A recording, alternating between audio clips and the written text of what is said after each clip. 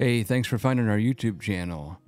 We'll jump right in. This mare was given a shot of Banamine in the muscle, which for this reason is something we never recommend. We don't even like horse owners injecting it, period.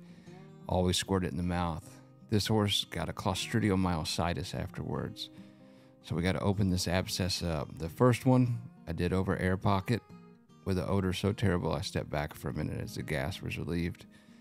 Now I'm going to make some incisions into the abscess itself and relieve some of that pressure. The site was surgically prepped and blocked with lidocaine, so this mare doesn't feel a thing except relief. So Banamine is a non-steroidal anti-inflammatory used very commonly in horses. It's very commonly prescribed, but you can get this, what we call clostridial myositis, if it's injected into the muscle, because a healthy muscle can have clostridial spores in it, and the damage that the Banamine causes to the muscle can cause those spores to grow, and you get an anaerobic infection. Anaerobic means the bacteria thrives without air. So part of our treatment here is making these incisions to get air to it, so that'll help get rid of the bacteria. So I'm going to make these incisions as far down as I can so the infection drains. And you can see here in a second the damage done to this muscle from that infection. It presented as a huge swelling that was kind of crunchy. You could hear the gas in there. And with the history of the Banamine shot, there was no doubt what this was. So there's the muscle damage. In these horses, about 31 to 70% survive.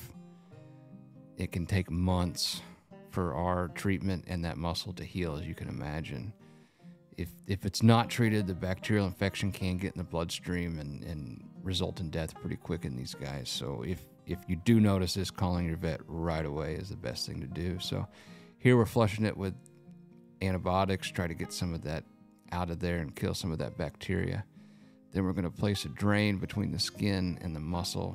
The drain's just a latex tubing. We'll suture it in place, and its job is just to keep the track open where that infection can drain out of there, and we'll suture it in place so she doesn't rub the drain out. And the owner's it's the middle of June here. Their flies are terrible, so we're gonna have to battle those and battle these getting dirty, keep it clean. And as the muscle itself's healed, it's gonna have to heal by second intention.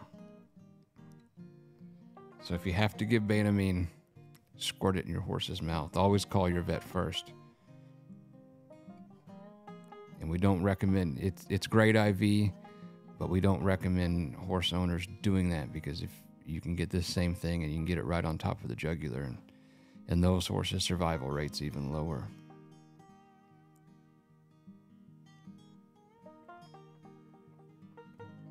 We'll also start this mare on penicillin and metronidazole. Those two antibiotics are known to kill the Clostridium. So we'll suture this top drain in place. She's got to feel better already. The amount of pressure that thing had, just barely touching it, she reacted to it before we blocked it with lidocaine.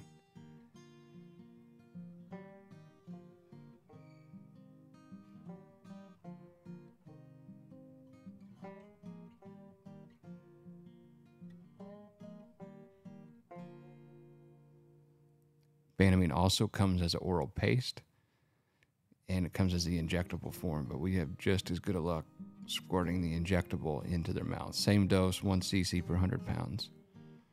They absorb most of it right through their mucosa. It works just as good and almost just as fast as an IV injection. So stay tuned for some updates on this mare, and we'll keep you posted, and she's got to feel better already. Thanks for watching.